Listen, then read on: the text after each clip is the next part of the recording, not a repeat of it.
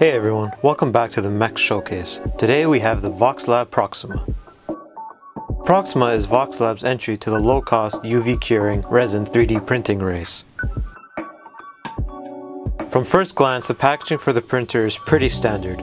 It comes with all the essentials you would need to maintain the printer.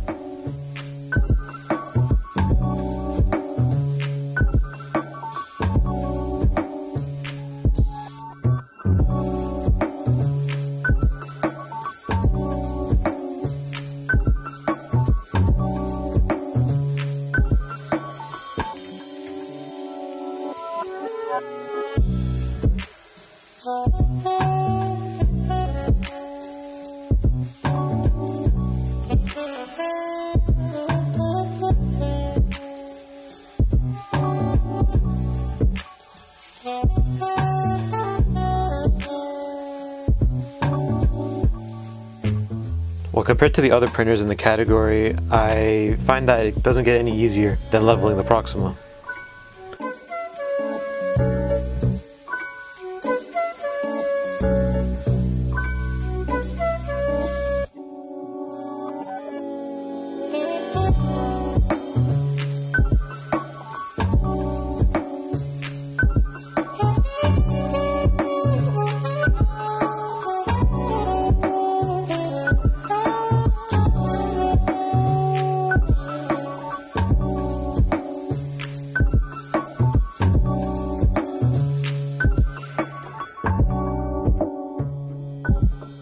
We decided to do a direct comparison with our new Anycubic Mono.